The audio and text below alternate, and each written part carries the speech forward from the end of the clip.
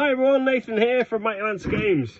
Just wanted to cover off a little bit about this fantastic boarding actions terrain set. Now what you might notice, I don't know if you could see in the poster shots from GW on their website, but what actually looks like it comes in this box is just the walls and the pillar sections. So in Kill Team Into the Dark and in the Shadow Vault set, you got some other little like attachments and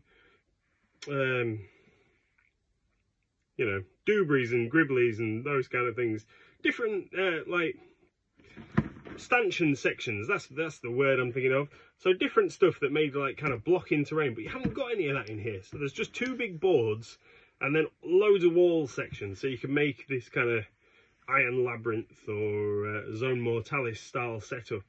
Now it does look absolutely awesome, but I would suggest that maybe you might want a little bit of scatter in your games.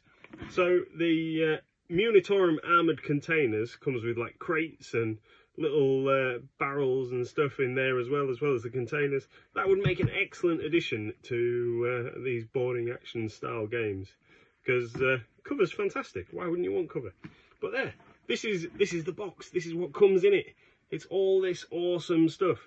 Board sections, everything you need to get going. Boarding actions. Sounds awesome. So check it out at mightylancergames.co.uk.